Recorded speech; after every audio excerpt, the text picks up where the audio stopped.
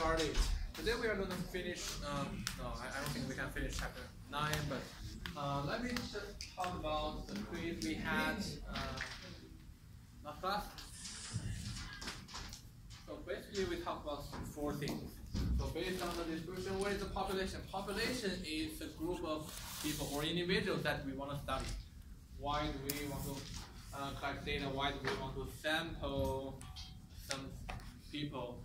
That's because we want to study a group of people. So in this case, the group of people we want to study is from the second sentence, visited travelers in US.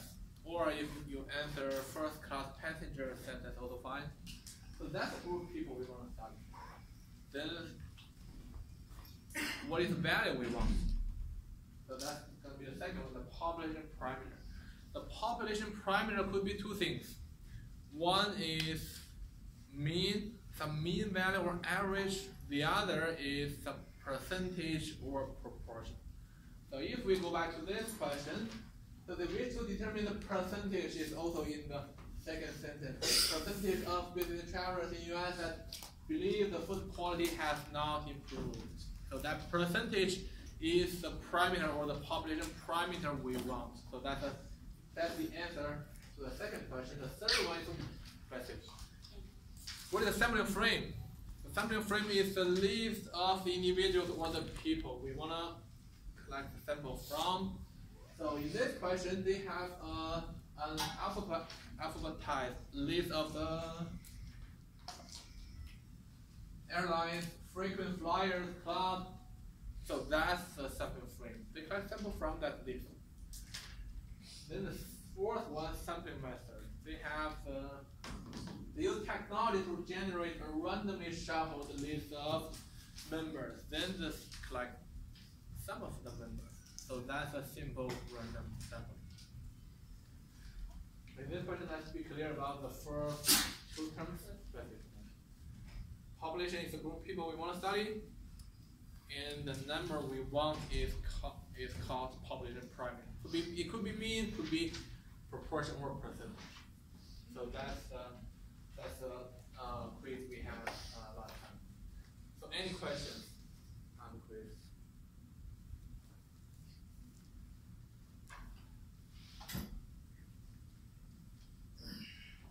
So before we start chapter 9, so there are a few things I want to mention. I'm not sure if everyone knows that. So on Blazeview, under each chapter, I uploaded several videos for assignment questions. So if you work on, say right now, I think next week, chapter 7 assignment will be due. So I uploaded a few videos. The videos do not cover all the questions, but they do cover some of the questions. So if you have questions, you can go to Blazeview to see if I have a video for that question or not. If not, you can send me email, say, hey, could you make a video to work on question number 2 or question number 3. So I will be happy to do that. I will share the video on Blazeview. Okay? So what you need to do is to just let me know which question you want me to talk about. Okay? So that's one more thing before we go back to chapter 9. So chapter 9, in chapter 9 we will talk about 2 things. One is sampling distribution. We have started sampling distribution last class. The other one is confidence interval or interval estimation. So the sampling distribution is we know what's going on in the population. So right now, since we finished chapter 8, we need to deal with 2 things. One is the population, the other is the sample. Population is a real group of people, individuals we are not studying, but we don't have access to everyone, so we collect a sample from there. So if we study the sampling distribution, we know the population parameter. So the parameter can be a proportion or percentage or a mean. So we will talk about both, but let's talk about the proportion first.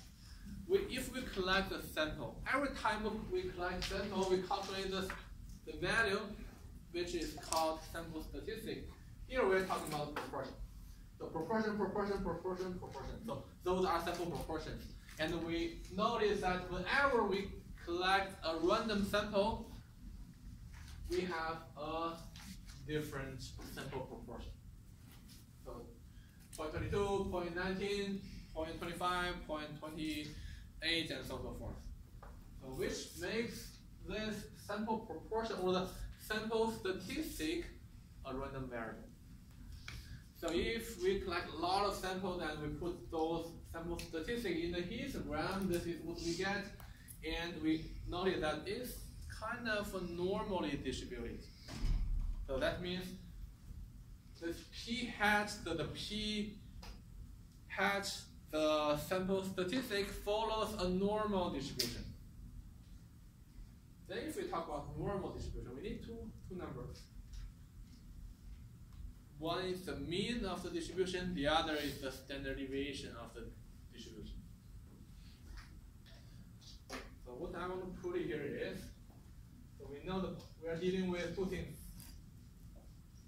Population. So for the population, we know the population parameter p in this case is 0.21, and now we want to study our sample. We want to study our sample proportion or sample statistic in general term. We know that this guy follows a normal distribution.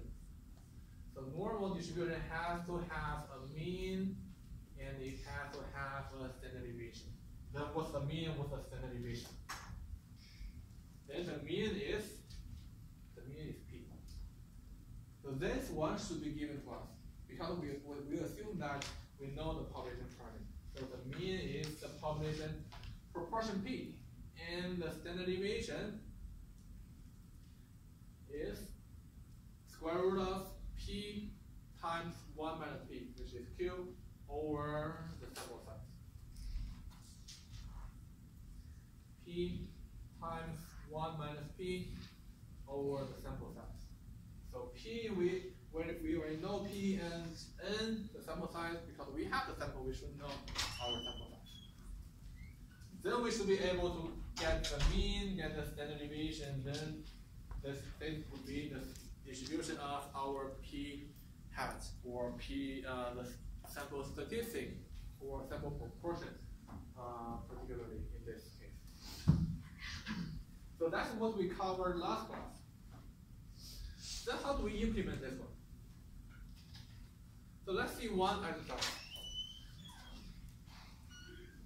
So in this exercise, we know the population. The population is the national-wide data. So national-wide, a bank believes that 9% of the customers will not make timely payment on their loan. So that's nationwide. So that's the population. They're talking about the population. They know the population parameter. So let me update the value here. So they believe nationwide for the population 9%, yes, 9% or 0.09. 9% of people will not make timely payment if you give money to them. Then they want to study the sample. The bank has recently approved 600 loans. So the sample size here,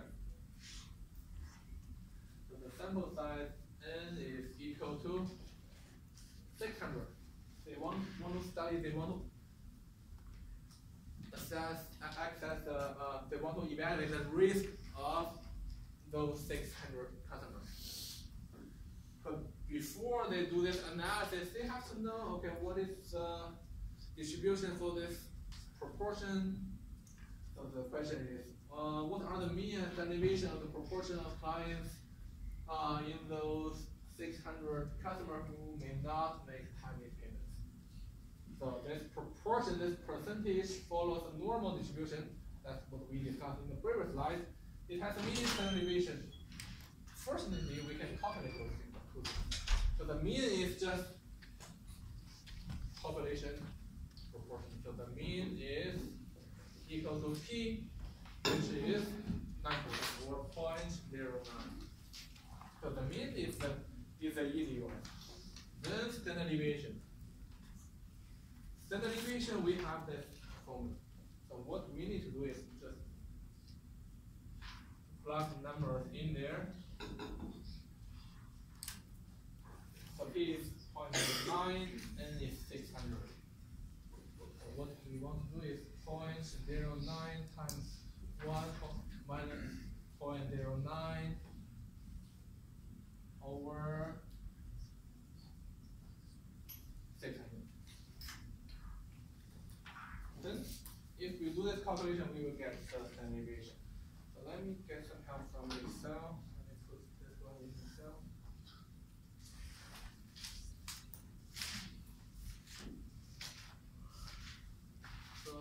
So that's going to be square root of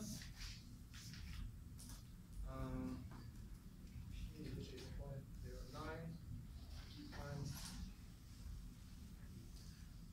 1 minus 0.09 over a sample size 600. So it's just to calculate this one. If you have calculator, you can do it in the calculator. Either way is fine. So this is what we have. That's the standard deviation. Let me just keep 4 decimal places.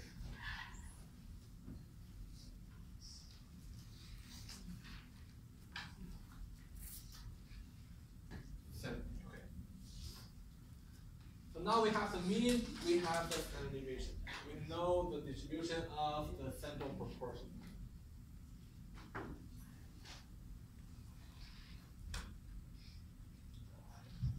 So that's the first step. So any question on the calculating the mean and standard deviation?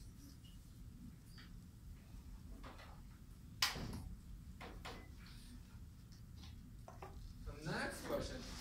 Then they want to evaluate the risk. What's the probability that there will be more than 11% of the customers who will not make timely payments? So among the 600 customers, what's the probability that more than 11% of them will not make timely payments? So from the first question, we already have the distribution. So for this question, what we want to do is, so this is what we want to do. We want to know what's the probability that the proportion of the customers who do not make timely payments is greater than 2011. Basically, this is the translation of the question.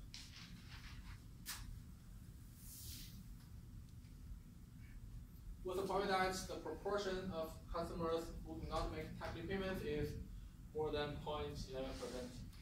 Sorry, 11% or 0.11. So that's the.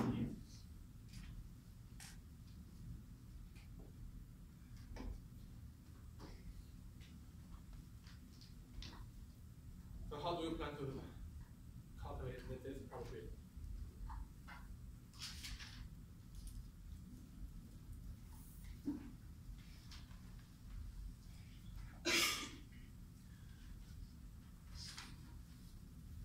We know the p-hat follows a normal distribution. We have the mean, we have the standard deviation. Do you want to use stack function or do you want to use stack? Okay. Most people want to use stack function. But remember, after you finish class, you will use Excel. Okay. In addition to knowing how to do the calculation in stack function, please spend some time to learn how to use Excel. But right now, as you decide, let's use Excel. Okay. Before that, one thing I want to mention. So probably many of you have noticed in chapter 6, chapter 7, there are some questions that do not have link to stack function. And there will be a few questions in the exam that do not have the link to stack function. So I would suggest before you work on the assignment, before you take the exam, so in this MyStatLab, let's open the stack function first. So every time you work on something, please open the StatCrunch first. So this is the main page. We have a bunch of options. Let's click this StatCrunch. Then you click on the StatCrunch website. Then you click open StatCrunch. Here. Let's keep it open, okay? Let's keep it open. Because if you close it, if you have some question that do not have the link, if you go back there, the assignment window will be closed. I don't know why they designed it like that, but let's keep it open the whole time. Then let's use the normal calculator stat calculator.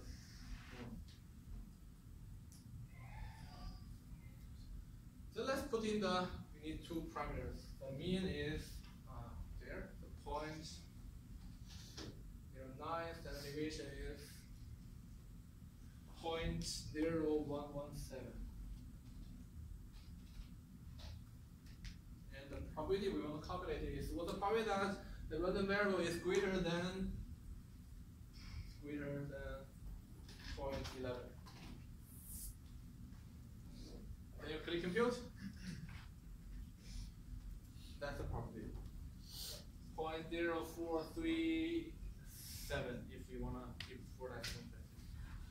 So I know in the assignment question in chapter 7, if you check I think there's option called view example. So the examples for normal distribution require you to calculate the z-score, and then based on the z-score to do the rest of the calculation. You don't have to follow that direction. For normal distribution, if you want to calculate the probability from normal distribution, you just use this StatCrunch or using the Excel. You don't have to calculate the z-score. So if you want to manually do the calculation, you can calculate the z-score. But we have StatCrunch, we have Excel. You don't have to go through the whole process. But this is the answer to the second question. So I'm not going to write it over there. So that's the answer.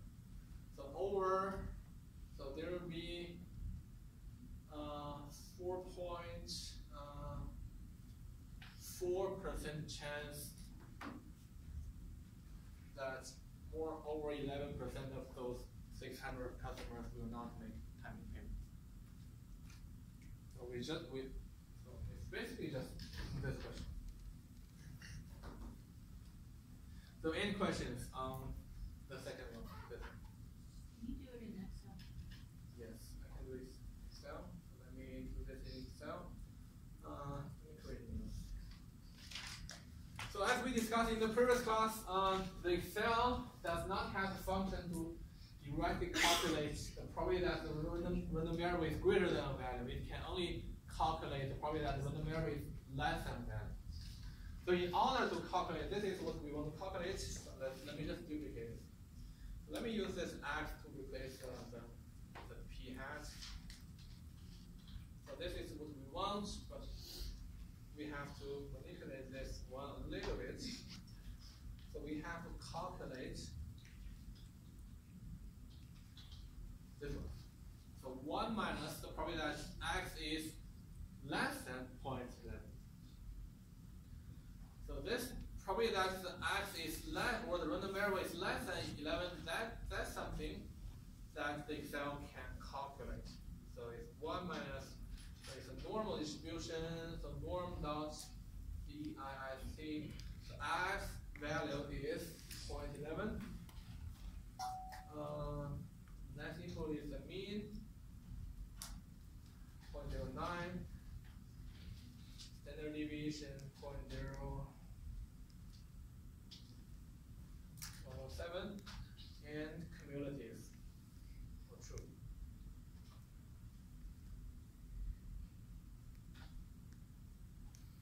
We have the same result.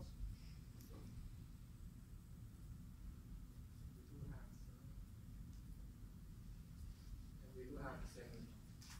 So this is the formula you have to put in the Excel to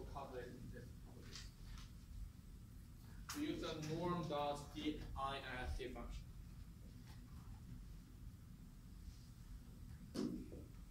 So any questions?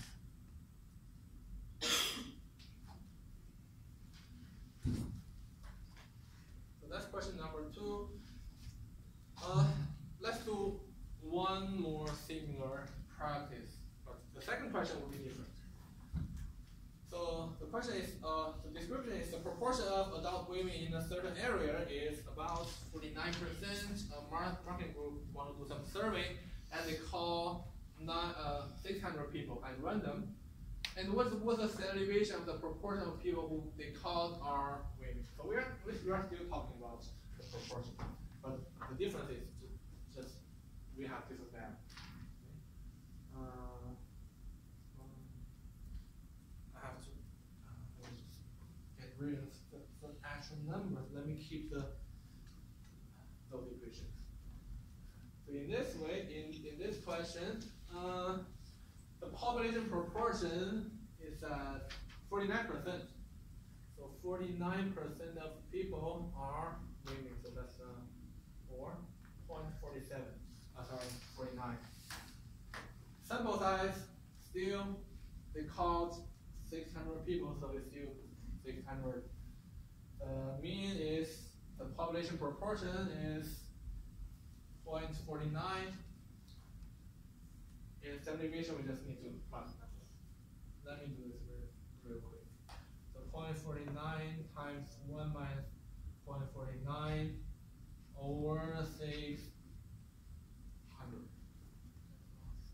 Well, so let me do this really quick in Excel. Let me just change 49. That's it. 4 decimal places. 0.0204.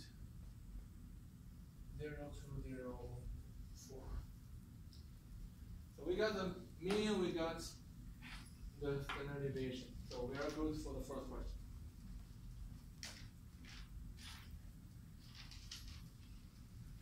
But the real question is the second one. Would you be surprised to find, after you call those 600 people, would you be surprised to find half of the people you called are women? So would you be surprised if you found out, okay, half of the people I called are women? So the question that, before we answer this question, we have to define something. What is called surprise? So what number do you see you will feel surprised? Because we know that the sample proportion follows a normal distribution. So when we were talking about the normal distribution in chapter 7, we have a rule which involves 3 numbers. So the first number is 68.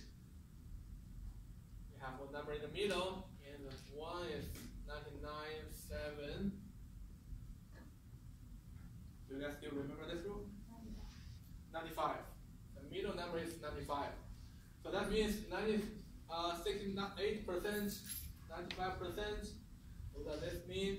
That means 68%, if we are talking about normal distribution, 68% of the data will be within 1 standard deviation of the mean. That means 68% will be between 1 standard deviation mean minus 1 standard deviation and mean plus 1 standard deviation. So 68% of data will be in this interval. And 95 means 95% of data will fall between mean minus 2 standard deviations and mean plus 2 standard deviations. So that's a 2 standard deviations, and third one is 3 standard deviations. So when do we call it surprise? If the sample statistic is outside of 2 standard deviations of the mean, we call it standard deviations, that's the magic number we need to use. So we have to check if 50% is outside of this interval or is inside this interval. If it's inside this interval, it's not a surprise. If it's outside of the interval, it would be a surprise. Okay? But in order to check that, we have to see what is the lower limit. We have to construct this interval. What is the lower limit? What is the upper limit? So the lower limit is the mean minus, the lower limit is mean minus the two standard deviations. The upper limit is mean plus two standard deviations. So we just plug the number in there. So the mean is 0.49 minus 2 times, here's the standard deviation, 204, the result is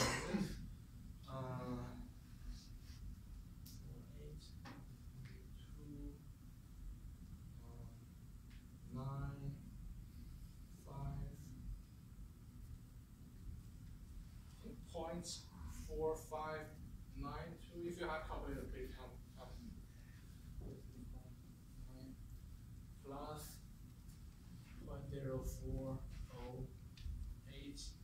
So the result is 0.5308. Okay. So we got the lower limit, mean minus 2 standard deviations, and we got the upper limit, 0.5308. Then we need to check if 50% is within the interval or outside the interval.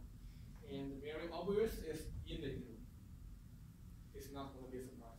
It's not a surprise because it's within 2 standard deviations of the mean. So we are kind of expecting to see 50% of the people we called are winning.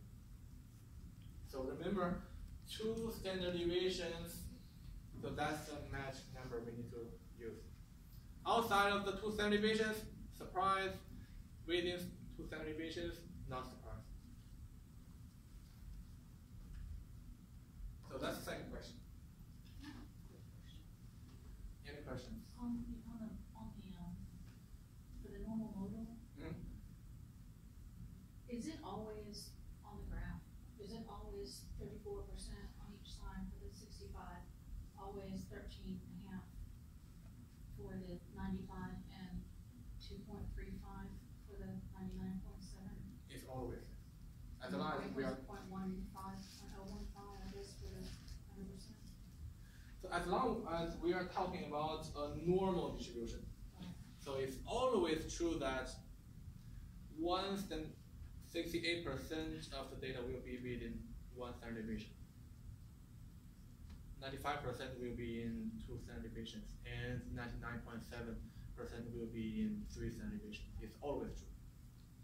But regarding the threshold, it really depends on the mean and standard deviation.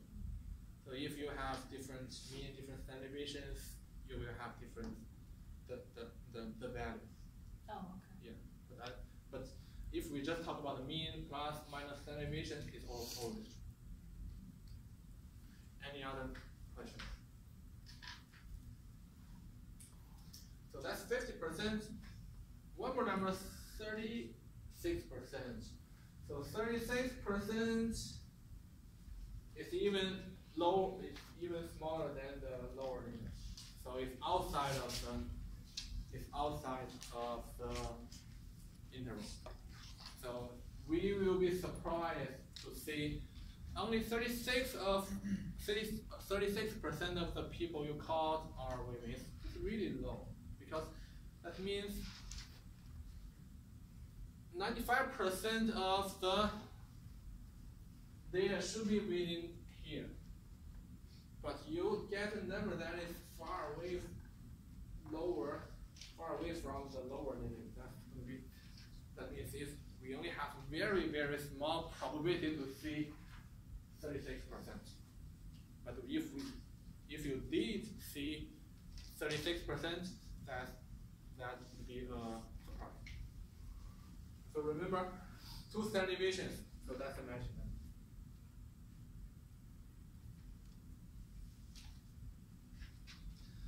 Okay, we're done with the proportion.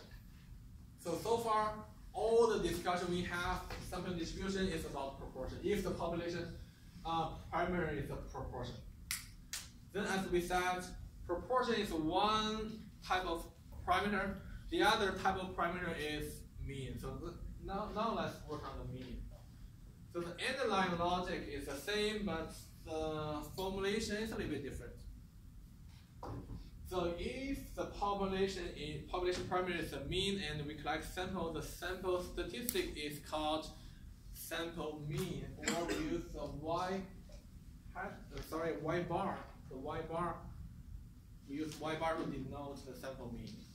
So sample mean in this case is our sample statistic, and the sample statistic is a random variable. So here, let me get rid of all those things. Mean. We have different equations.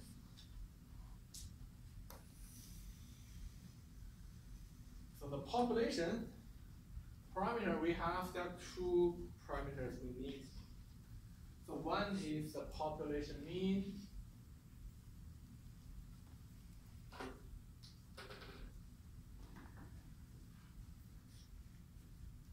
So one is population mean, mu, we collect mu. The other is the population standard deviation, sigma. We assume that we know those two numbers. Those two numbers are given to us. Then let's talk about the distribution of the sample statistic that we have. So the sample statistic here is y bar. So sample mean. Fortunately, sample mean also follows a normal distribution with a mean and standard deviation. So we will be using the same method to get the mean and standard deviation. So the mean is equal to the population mean. So no calculation is needed. Just get the population mean there. So the mean is just population mean. Standard deviation, we have to do a little bit calculation, but it's not that complicated. So it's equal to population standard deviation over the square root of your sample size. Standard deviation or the population standard deviation is given to us because we assume that we know those two parameters. Sample size, that's your sample. You should know how many individuals are there in your sample. So this is also known to us. So the rest of the job is just to plug numbers in there. Then you get the mean, we get the standard deviation. So that's the distribution of your y bar, or sample mean, or sample statistic.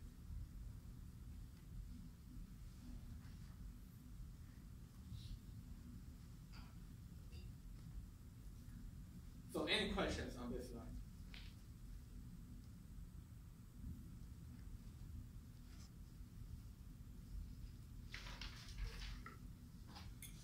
So what if we do not have this one? What if we do not have the population standard deviation? No worries. Let's use our sample standard deviation, small s. So if this one is not available to us, let's use the small s. Let's use the sample standard deviation. Because we have sample. So if we get a list of data or a column of data in Excel, we can calculate the average, we can calculate the standard deviation, and that standard deviation is this one. Then let's use the small s to replace the population standard deviation. But if we do have the population standard deviation, let's use the population standard deviation. But if we do not have this, let's use the sample standard deviation. So those are the two possible cases. But still, the mean is just the population mean. We have to have the mean. At least you have to tell me something about the population. Otherwise, I cannot study my sample. So this is a must. We must know this. Population standard deviation. If you give me me that, I will be happy. But if you do not give me that, I can handle that by myself. So those are the two things, two formulas we can use. So any questions?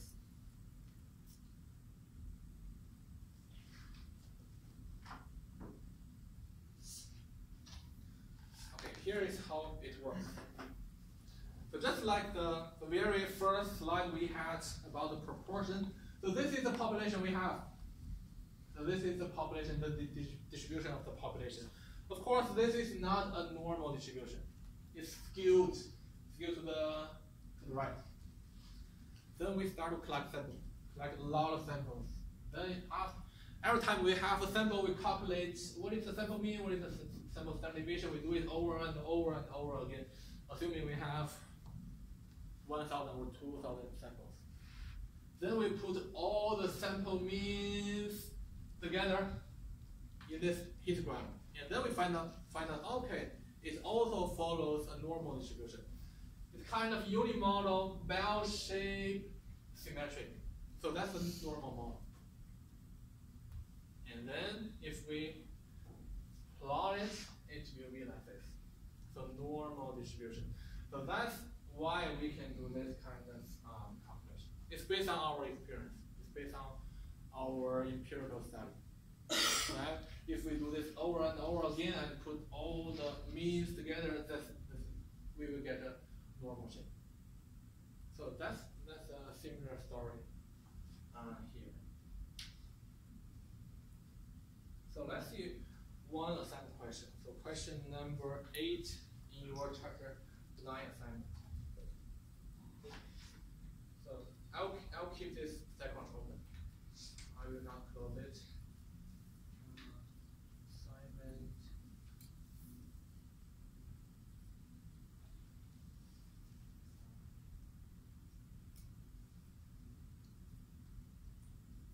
Let me make it a bit.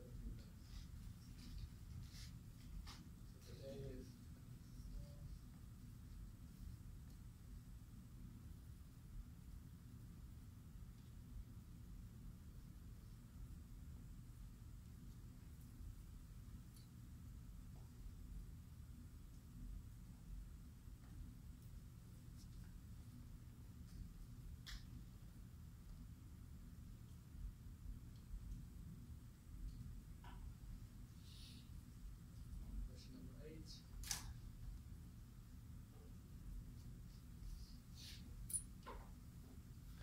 Okay, that's question number 8. Get rid of those.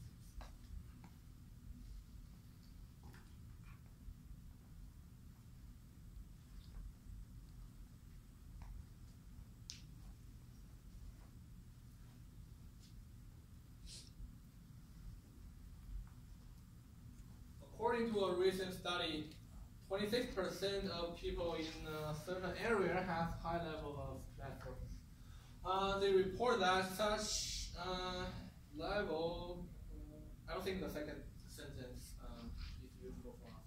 Okay, let's do that.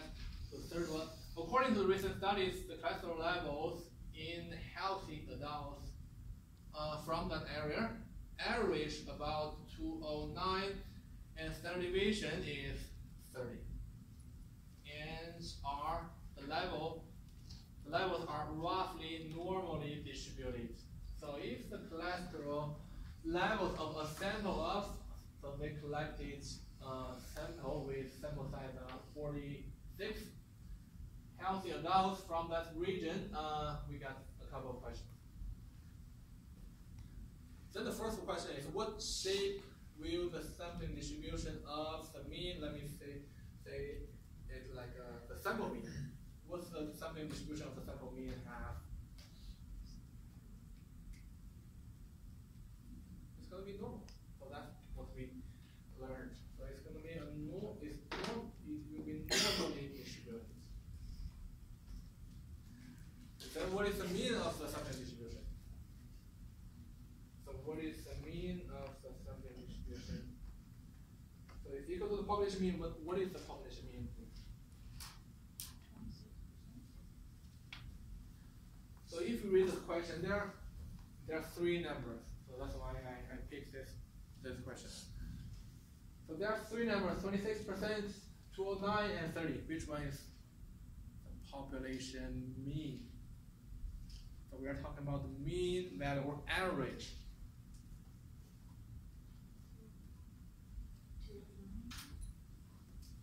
209. So 209 is our population mean. What about the standard deviation? So we get 30. Okay. We have the population mean, we have the population standard deviation. Then, so the mean is the mean of the sampling distribution is just the population mean. So it's mu, which is 209. So we just need to put 209. Then standard deviation. Now the standard deviation is equal to the population standard deviation over square root of n. What is n here? We need n here. 46. So our job is to just plug numbers in there. So nothing. Sigma over square root of n. If we plug numbers in there, the sigma is 30 over square root of 46. We need to do the calculation. Let me do it in Excel. It's equal to 30 over square root of 6. 2 decimal places. 4.42.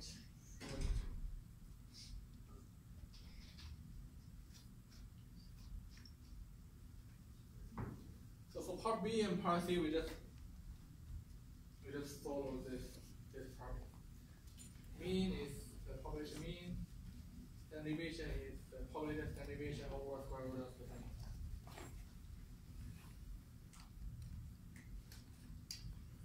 Then part A. If the sample size were increased to 90, how would your answers to those parts change? So part A, what would be the shape of the distribution if we increase the sample size to 90? Still normally distributed, or it's going to be changed?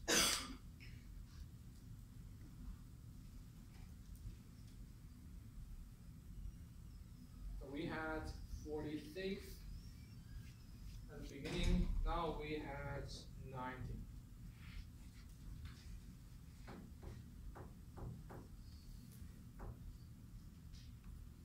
The shape will not change if we increase the sample size. Since the population mean is normally distributed, and if we increase the sample size, the shape of the distribution of your sample proportion, the y bar is still normally distributed. So if the shape doesn't change, we still have the same mean. We know we still have the same shape, normal distribution. But what about the parameters? Do we have a different mean? Or is it going to be changed? What would happen to this one?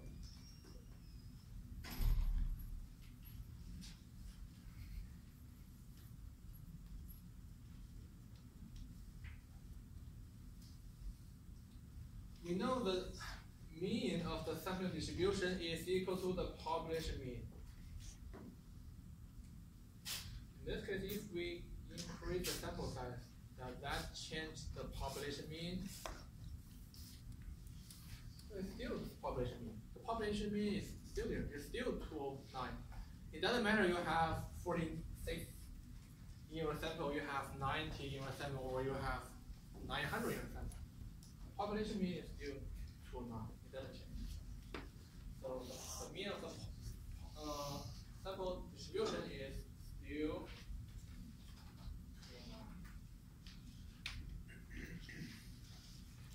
209. Then what about the sample standard deviation? Well, what about this one? Can it be changed or do? So the standard deviation is in this format. Sigma, the population standard deviation is a population parameter. It's not going to be changed. But it depends on the sample size. So we got new sample size. So we have to redo the calculation. It will be changed. So what is the new one? So we just the new sample size is 9. Okay, so just use instead of 46, let's use 9. Which should give us 3 points.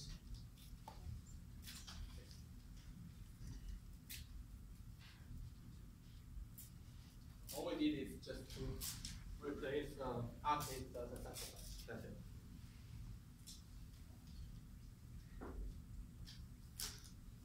So then let's be careful about the part D. Because it said, the question says the population follows a normal distribution. Increasing the sample, in this case, increasing the sample size or decreasing the sample size does not change the thing. Does not change the shape of the sampling distribution. But if we do not have that assumption normally distributed for the population, we have to be careful.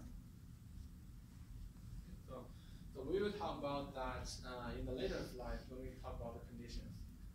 So any questions on this, on any of the parts before we move forward?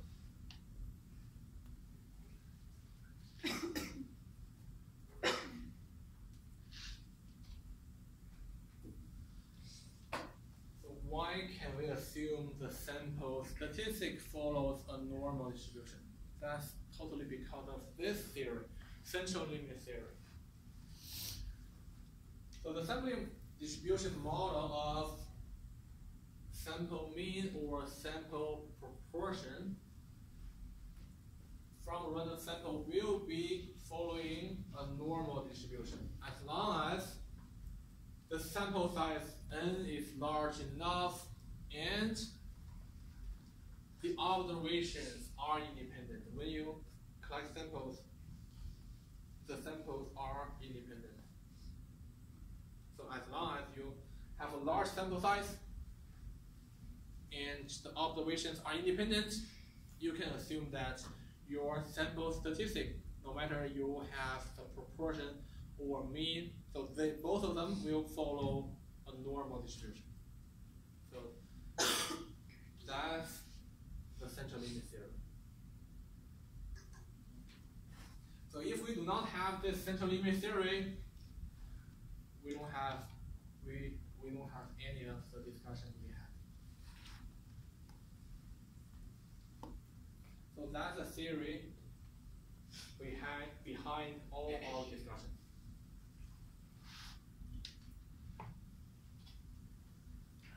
So how do we know if we can use central limit theory or not? So there are two assumptions according to the definition. One is that the sample size has to be large enough. But how large is called large? So the other one is the observation has to be independent. So we have to satisfy those two conditions or two assumptions. So in order to meet those two assumptions, usually we check 3 conditions. The first condition is called randomization condition. So you have to collect random samples. You have to collect random samples. You have a list. You randomly select some people. You're not only selecting the top 4, top 5, top 10. You're not going to do that. That's the first condition. The second condition, 10% condition. You have to make sure that your sample size cannot be larger than 10% of your population size. Otherwise, your observations will not be independent. So 10% condition means the sample size sample is a large fraction of the population, then the independence assumption won't be satisfied.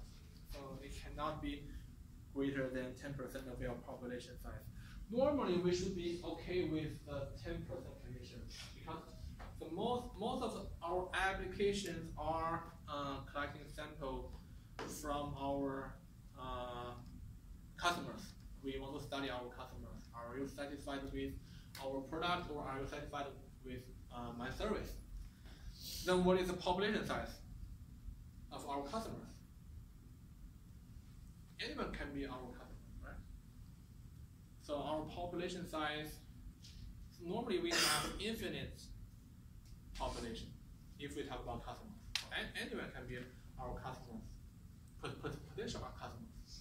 So we should be good with the second condition.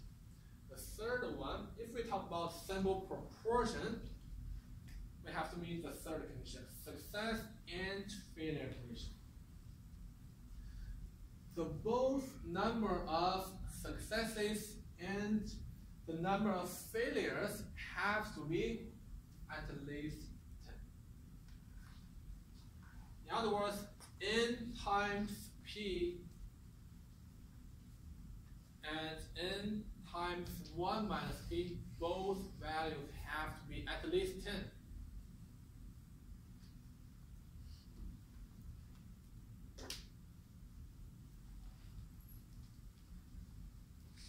So let's use the proportion we had on the first slide. So the population proportion is 21% over 0.21.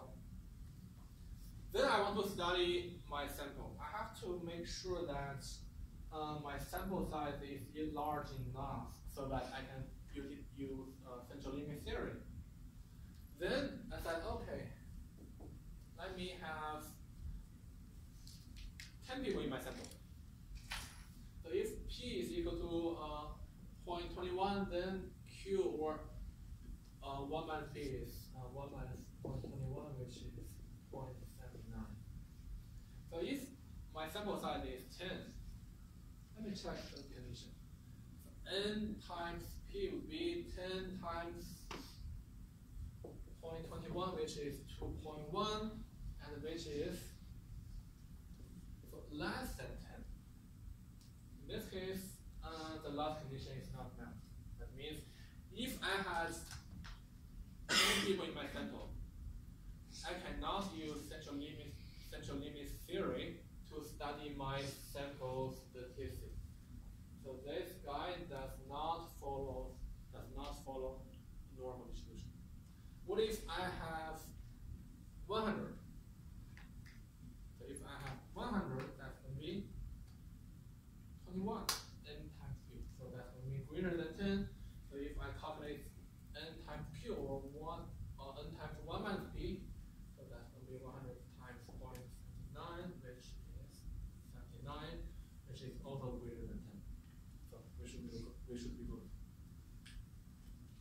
So that's why the central limit theory is that we have to have a large enough sample. So how large is large enough? It should be large enough so that both numbers are at least 10. If we talk about the proportion. But normally, but in real practice, sometimes we do not know. It's really hard to get this proportion. So the rule of thumb is to have at least 30 individuals in your sample. So if you have 30 individuals in your sample, you should be good enough to use central limit theory for any distribution for the population. But if you know your population is normally distributed, it doesn't matter the sample size. You can directly use central limit theory. But if we talk about the proportion, those are the three conditions that we have to check.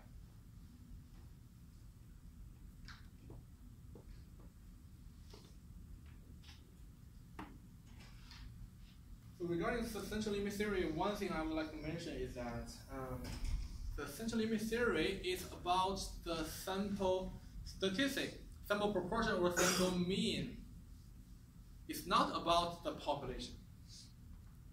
Sometimes people may say, okay, data are normally distributed as long as the sample size is large enough. That's a wrong statement about central limit theory. Your sample size does not impact the distribution of your population. It doesn't matter if you have 10 or 1,000 in your sample. If the population is normally distributed, it's still normally distributed. If it's exponential, it follows exponential distribution, it still follows exponential distribution. It doesn't matter how many individuals you have in your sample. So let's be clear about the central limit theory. It's about sample statistics. It's not about population.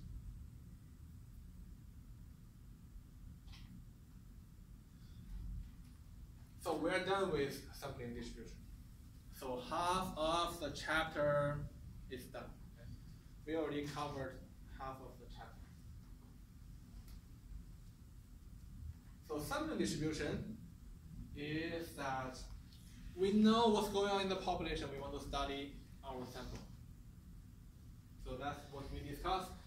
The next one we want to cover is called confidence interval, or sometimes it's called interval estimation. So confidence interval is that we do not know our population. We hope to study our population parameter. So how do we do that? We collect sample, we calculate the sample statistic, we try to use the sample statistic or the information from the sample to estimate the population parameter. So normally, the second one, this is the direction we usually take. We use samples to study the population. So that's why we want to spend more time in this confidence interval. So let me get rid of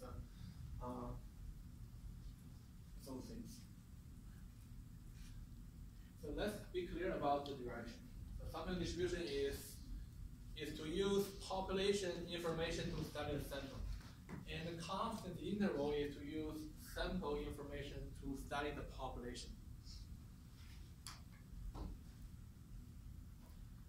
So before we go there,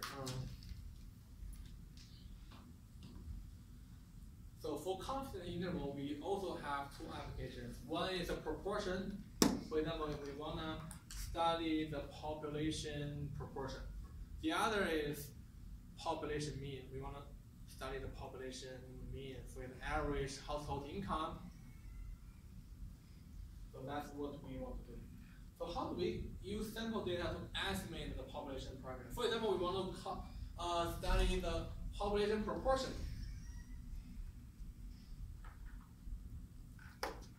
So I want to know in the next presidential election, if candidate A will have more than 51% of support. I want to know that. This would be a population proportion. That's the population parameter we want to estimate. So how do we study that? The class sample, we ask people, do you support A or candidate B? Then we collect a lot of data. So after we get the data, we calculate from within our sample.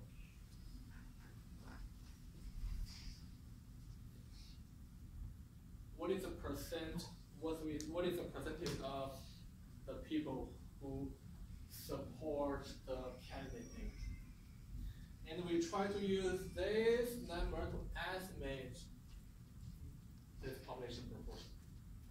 So before we take this class, maybe some of you may think so if this is 52, this would be 52. But in statistics, we cannot say that. We cannot give a single number to the population parameter. So instead, we give an interval.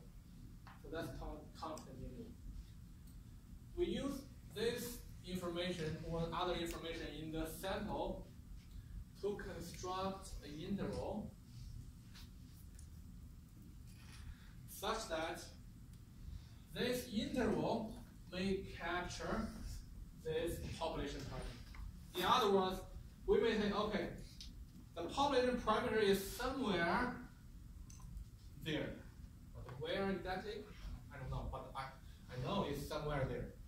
So this is the best we can do if we use sample data to estimate the population parameter. If you can study all the people in your population, we can do this.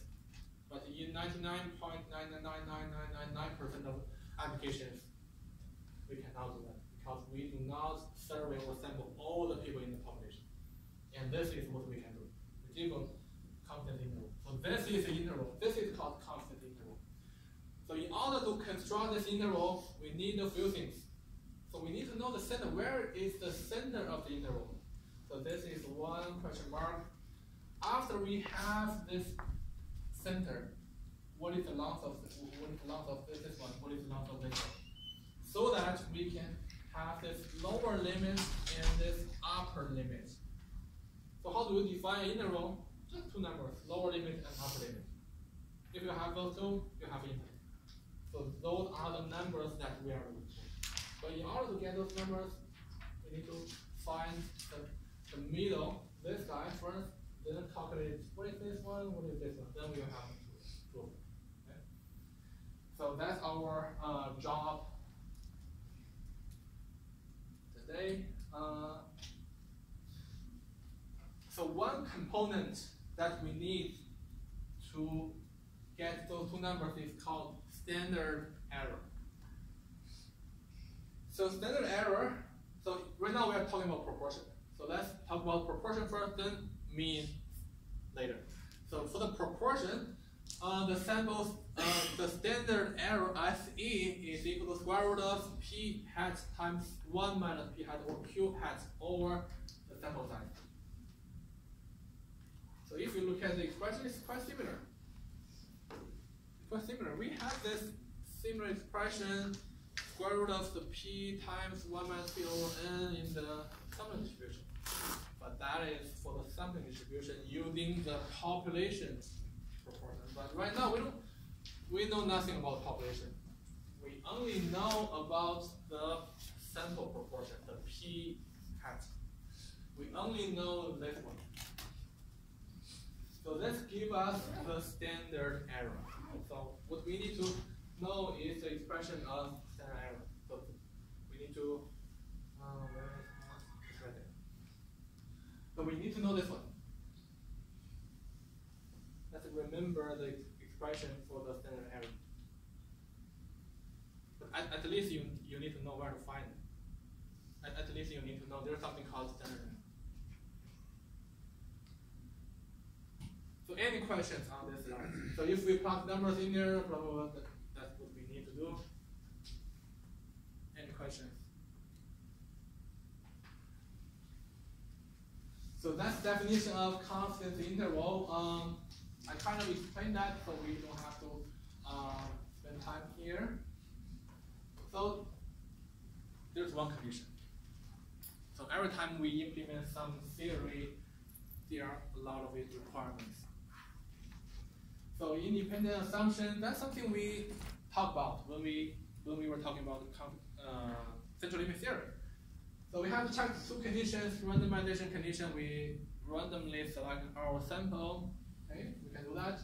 10% condition, the sample size cannot be greater than 10% of the population, okay, no problem. So those are not new requirements. Okay. So after we get rid of all those assumptions, okay, we satisfy all the conditions, then let's talk about how to get this interval done. Where is the center? Where is the center? The center is called estimate. So this question mark, the middle point is called estimate. So that's a new term, but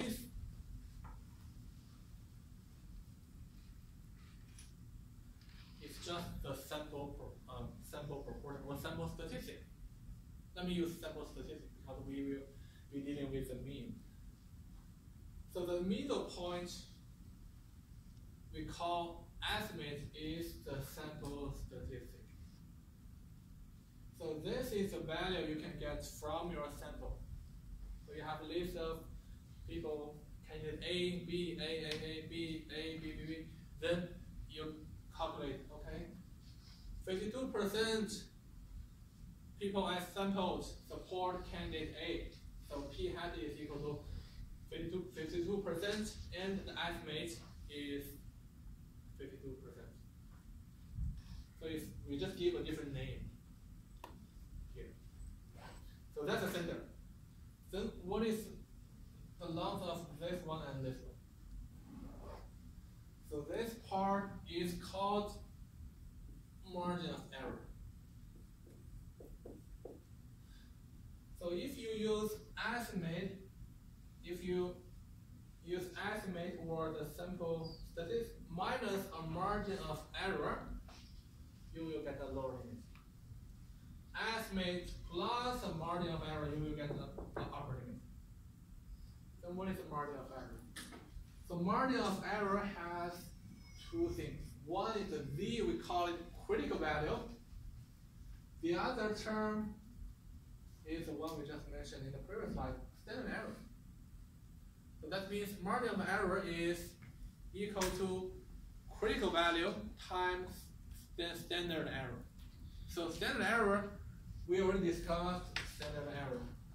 So it's square root of P hat times 1 minus P hat over N. So all the values are from our sample. So we have no trouble getting numbers for standard error. But what about Z? What is Z? So when did we use Z?